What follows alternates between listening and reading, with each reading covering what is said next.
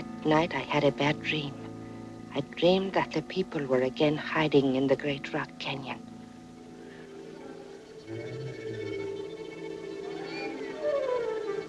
The wind seemed like a voice, and I could not go back to sleep. I wanted to awaken my grandfather, but he was sleeping like a dead person.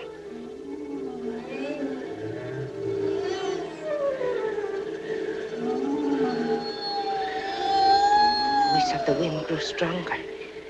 I could not forget the people starving in their caves. I could not forget my hatred for the white men. I knew my thoughts were evil and might bring me bad luck. I tried to think of good things, to put my thoughts on the path of light.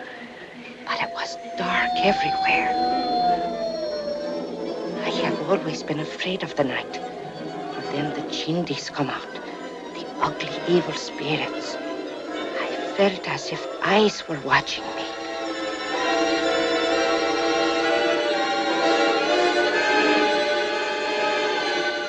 The voice of the wind kept getting louder and louder. It was telling me to beware of something that was going to happen. The evil thought kept growing in me like poison swelling from a snake bite.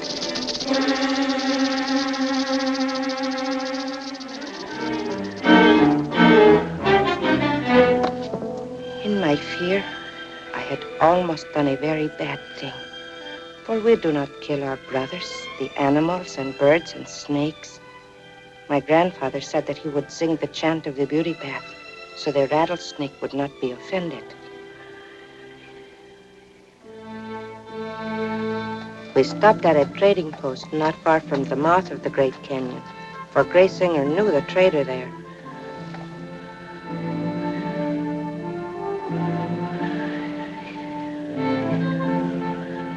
I wanted to go inside the store with him, but I had to watch the horse. Then I heard a group of people talking. A man was saying that the white chief in Washington was going to make all Indian children between 6 and 12 years old go to school. That meant me, for I am 7. Then another spoke and said no child of his would ever go to one of those schools, for the son of Long Mustache had been taken there, and they had cut off his hair and jabbed needles in his arm and made him talk like a white man. That worried me. I didn't want to be jabbed in the arm with needles and have my hair cut off and talk like a white man.